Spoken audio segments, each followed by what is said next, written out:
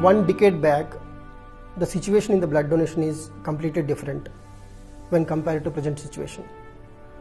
Those days, blood donation means only through blood bank or blood donation camp. But with those two aspects, many people, those who require blood during emergencies, they finding very difficult to find proper voluntary donor. So we decided that, okay, with the help of our technology, can't we start a website and can't we create awareness in the public, in the youth, especially in the youth, so that they can come forward and register as a voluntary blood donors with our website.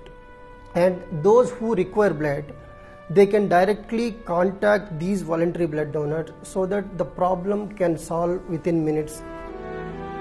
When we started, it was around 200 members. After 10 years, we have around 2 lakh donors, and we went to almost 4 lakhs donations throughout the country, and we expanded to 6 more countries.